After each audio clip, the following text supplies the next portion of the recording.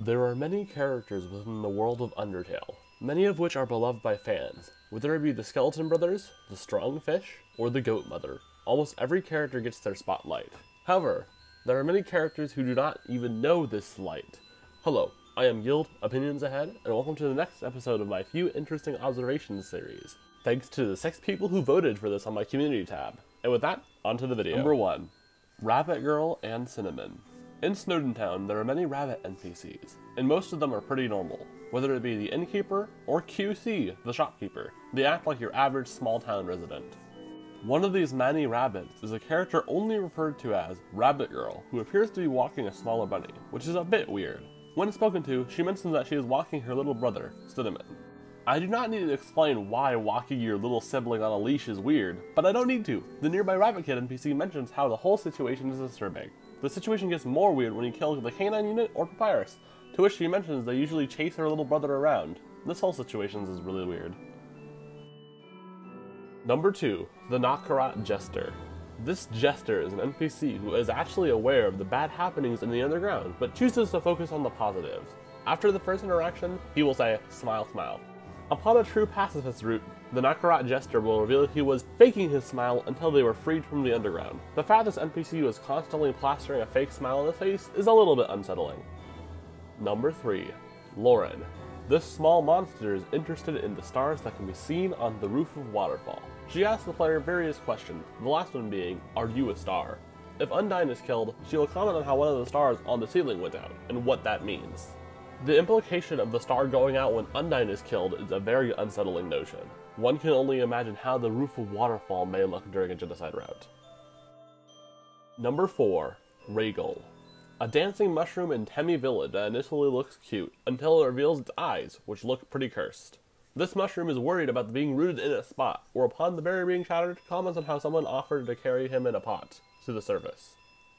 The most uncanny dialogue, however, is when this player has killed a monster, in which he will insist the player has sinned and will refuse to speak. How does this mushroom rooted into one spot know this? Are the Temmies feeding him this info? Does he see through the glowing mushrooms throughout Waterfall? Or is this yet another way the game punishes you for killing? Number 5. The River Person. Tralala. This cloaked monster is very mysterious. Tralala.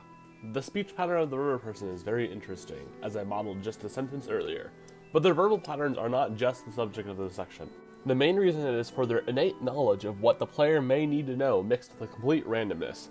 Every time the River Person gives a useful hint, like Asgore's favorite food being butterscotch pie, they will also give something random like tralala, trilili, tralala. The fairy person overall is an enigma.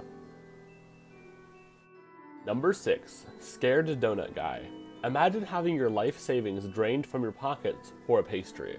Now imagine if that same pastry was made of spiders, and the baker who just pressured you into buying it was eyeing you like a sugary confectionery. That's the situation that this poor monster is in.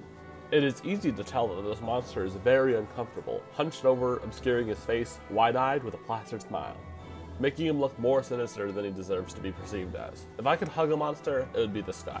He needs it. Number 7. The Gaster Followers. These monochromatic guys have caused much discourse over an almost non-existent character in the Undertale Deltarune community. Their looks all mirror those of other NPCs in both games. Gaster Follower 2 looks eerily similar to the last entry's character, for instance. Something about these three has always unsettled me, perhaps for the reasons I have already listed. After all, it is rude to talk about someone who's listening. But then again, it may be for another reason. It is simply their rarity. They all only have a 1 in 100 chance of appearing each. Now, can you guess who I met on my very first playthrough of Undertale before I knew all the lore?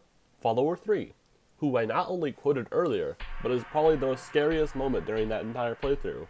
I don't know. What do you all think about these 3 heralds of the unknown?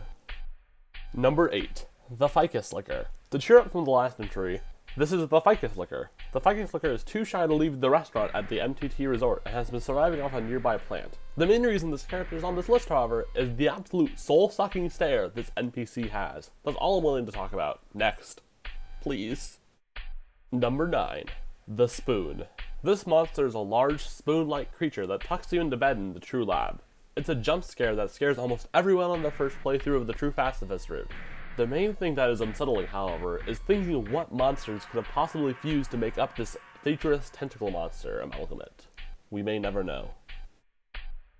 Number 10. The Banana Man. This default sprite is used by all the core enemies. It is very unsettling to me for some reason.